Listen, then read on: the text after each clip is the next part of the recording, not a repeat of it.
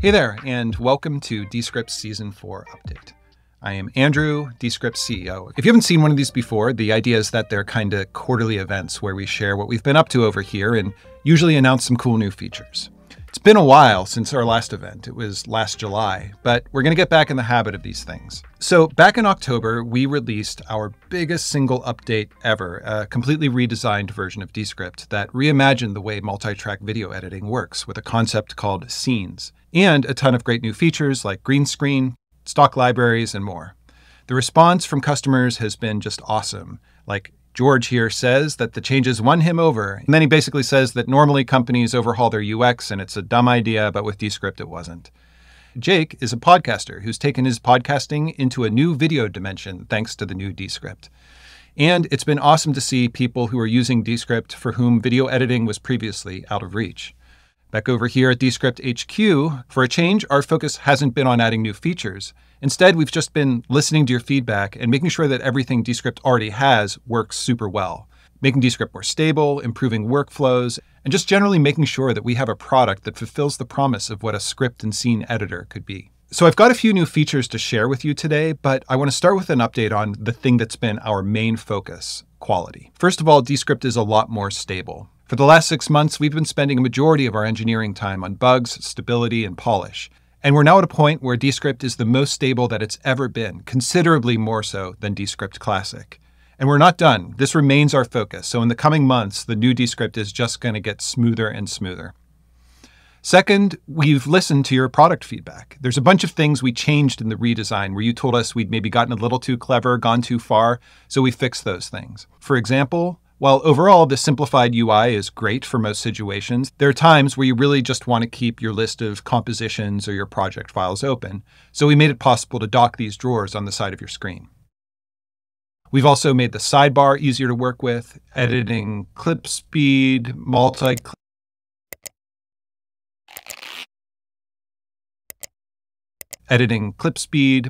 property editing.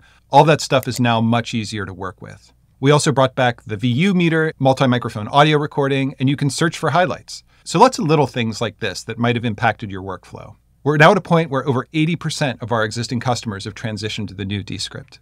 So if you haven't made the switch yet, go for it. Even if you're just using Descript for audio podcasting and don't care about the video features, it's a much more refined and stable product experience at this point.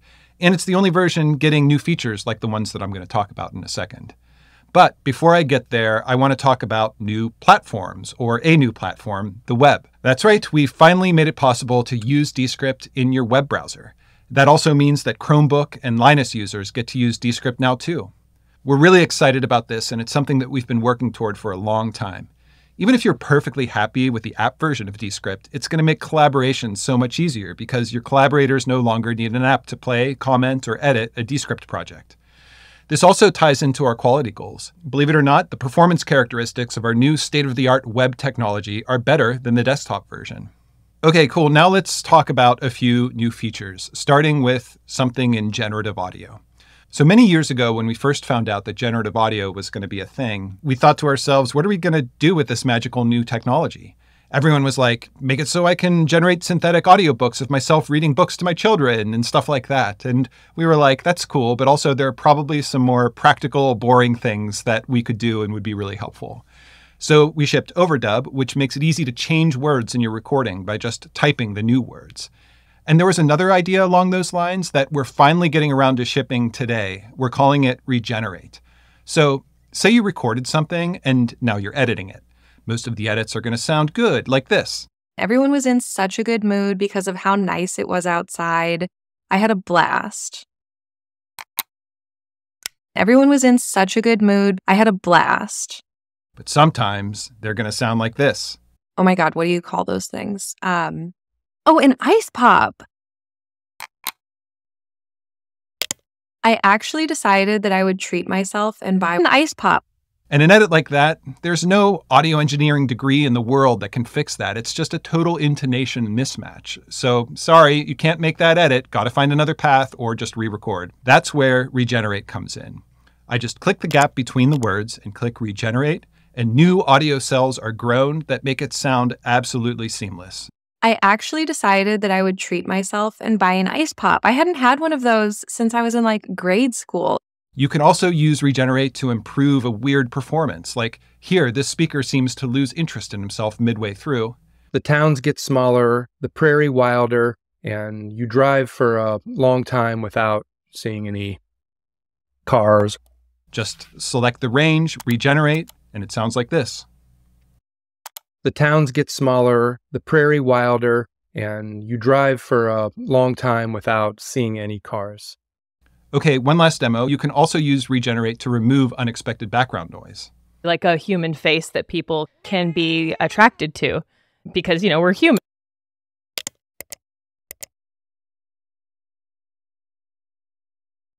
Like a human face that people can be attracted to because, we're humans and we really love to see other humans. So that's Regenerate.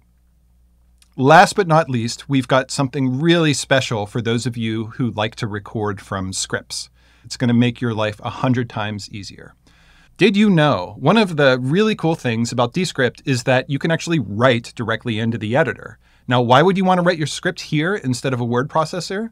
Well, if you've ever written a script before, you know that as you're going, you're getting ideas for visuals. And if you're just working in a normal doc, you have to kind of compartmentalize. Maybe you make a note in parentheses or you create a storyboard somewhere else. But if you write your script in Descript, you can actually drop in visuals as you go. Temp visuals just to get an idea down, or the final visuals if you know what they are. And Descript uses AI voices to generate audio as you type. So just by writing your script, you're actually creating a video. So this is all pretty cool, but until now, it still had one big problem. What if you don't want to use an AI voice? What if you maybe just want to have it as a placeholder, but then you want to replace it with real audio or a camera recording at the end? You could just make a recording and add it in there, but you're going to speak at a different rate than your AI voice, so it'll change the timing of all your scenes. You could maybe find a way to do it, but it's janky enough that you never actually would work this way. So for that, we're introducing Record and Replace. Now you can record over an existing script, and Descript will match the new transcript to the old one and use that to intelligently expand and contract the length of the scenes to match the pacing of your new recording. You just select the part of the script that you want to replace and hit record, and now you can just record audio or also record your camera, and when it's done, Descript just swaps out whatever was there before, an AI voice, or even if it was just an old version of the recording, with whatever is new. Even if you make mistakes in your new recording, Descript is pretty good about keeping your scenes in the right place, and then you can just edit out the mistakes like before. This may seem like a small thing, but we think it's pretty big. It could totally change the way you make stuff. Like normally, if you want to see how something works as an actual video, you need to record it. And then inevitably you want to make edits, you incorporate feedback, and then you have to go back and re-record it. It's a pain because recording is a whole process. Now, if you want, you can make recording the absolute last thing that you do. You get a fully working video, get all of your edits and tweaks done, and only record once you know that you've got everything dialed in. There's not really any tool in the world that enables a workflow like this. By the way, there's one other cool way that you can use Record and Replace. Say that you don't want the whole automagic replacement thing. You can just manually step through scenes one by pressing Enter during your recording. This is great if you want to record something that's totally different from the original, or if you just want to record into a blank script. Like maybe you've laid out a presentation and now you just want to wing it unscripted. Okay, so you're probably thinking that's all great, but it still doesn't solve the hardest part about a scripted recording. Recording from a script is great because it makes you sound way more coherent, but the problem is eye contact. If you want to look at the screen, you've either got to memorize your script or get a teleprompter, which is not only a pain, but if you've ever tried it, it's like a whole skill. It's not that easy to do. So surprise, AI to the rescue with this new eye contact effect that basically rotates your eyeballs in their sockets so they're looking at the screen all the time. It sounds creepy, and it is, but you'll be seriously surprised by how well it actually works. So now you can just record yourself reading off of your screen, and it looks like you're staring at the camera. But if you turn off the effect, then you can see that I'm not actually looking at the camera. And if you turn it back on, it looks like I am. Off, on, off, on, off. Pretty cool. That's all for season 4. Thanks for watching, and we'll see you back here at the next event in a few months.